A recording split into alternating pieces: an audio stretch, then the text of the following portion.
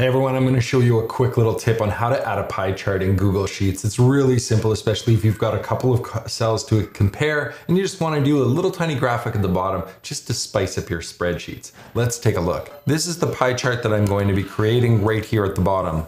So the data that this is showing is 8 and 3. This is from these two cells, closed trades for a profit, closed trades for loss. I'm going to show you how to create it from scratch. So I'm just going to delete it.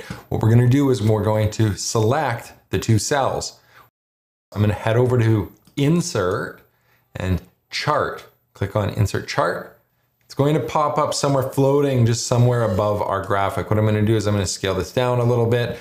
On the right hand side, it says Column Chart. I'm just going to choose Pie Chart from the side, and then it shows the data range already. We can see that this chart is doing the 8 and 3. It already shows these graphics, but what I want to do is I want to make it pretty small so it can fit down here, and the text starts cutting off. So the first thing I can do is select that text.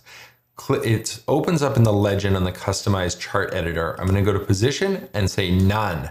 Then I'm going to change these pie slice colors. So I'm going to open up pie slice. Slice 1 is blue. I want to click on the color. I'm going to change it to a nice green for a win. Pie slice number 2 is going to be the losses. So I'm going to change that to a nice light muted red color. I can resize this chart so that it fits right underneath. Just like that, very simply. And then there's a few things that I don't like about this. There's a border on here.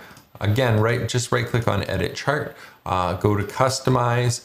On the chart style selection, we can choose chart border. We can just choose none. That will make that border disappear completely. And the last thing I want to do is have the text on there, that 72%. So to do that, back into the chart parameters, we're going to go to Customize, Pie Chart, and the slice label we're going to put as percentage.